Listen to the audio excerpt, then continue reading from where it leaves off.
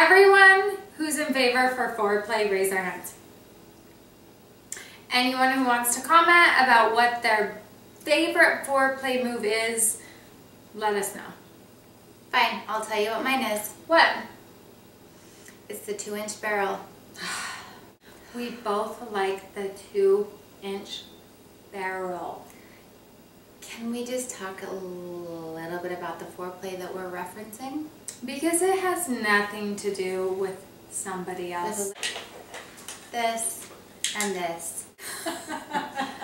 It's not necessarily about the size, it's more about how you used your tool. I feel like it's 1 1/4 inches. I feel like it's 1 1/4 inches Fine. too. This is 1 inch. This is 1 inch. That's 1 inch. 1 1/4. Half an inch. Half an inch. Half an inch. Mini! This is called the foreplay. It's from Numi. You can get it at numi.com. And let me tell you something about this. Yes, we love these 3 attachments. Yes. We do. But let me tell you something about this one. Laura and I never fight. When we do fight, it's about the foreplay. Yeah. And we wished that we had 2 foreplays, which means that we would have like an 8-play, which could get really exciting. Exciting and or crazy. Yeah, both. But look, who can do this with their rod? Oh. I feel like we should put this rod on. Well, it seems a bit less exciting, but guess what? You need 1 base, 4 different sizes of rods. 1 base. There is a reason it is called foreplay. Yeah. Because it's not 1 play, it's not 2 play. It's not 3 play, but it's 4 play.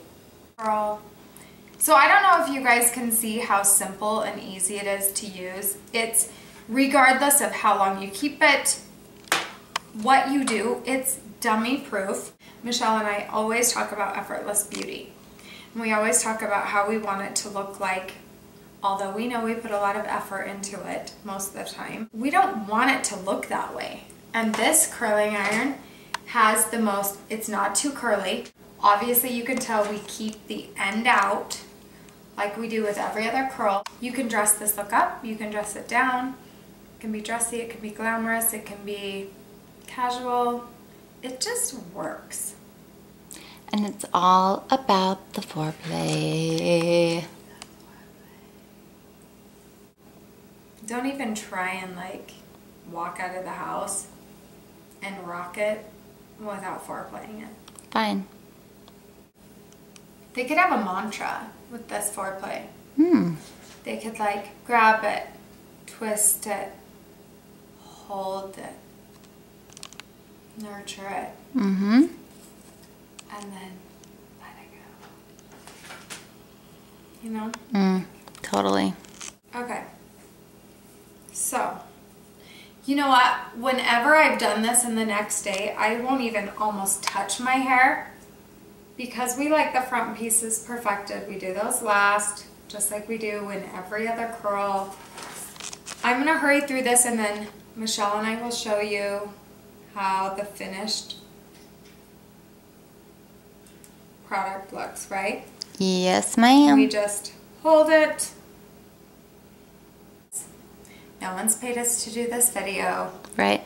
No one has sponsored us. This is something that we legitimately have been excited about doing a video on because we love this. Because there are a million favorite curls, but a lot of times we have to tweak it, we have to do things to it, which actually is fun, and it's always fun to get a new look. We're not discounting. Kind of like to hold it up sometimes because it, and then let it go because it gives it that, just gives it enough of a twist, and it just, yeah. So, this is the fastest, most efficient, safest, and beautiful way you could curl your hair. So why wouldn't we be passionate about the foreplay? Can you even wait, Michelle, until we show them what we do with all of the rods in the foreplay? No, I can't. Funny you bring that up. And SJP is going to be so happy about it. God bless her. So, we hope that you love. Love. Before play. Amazing. Don't ever forget where it starts.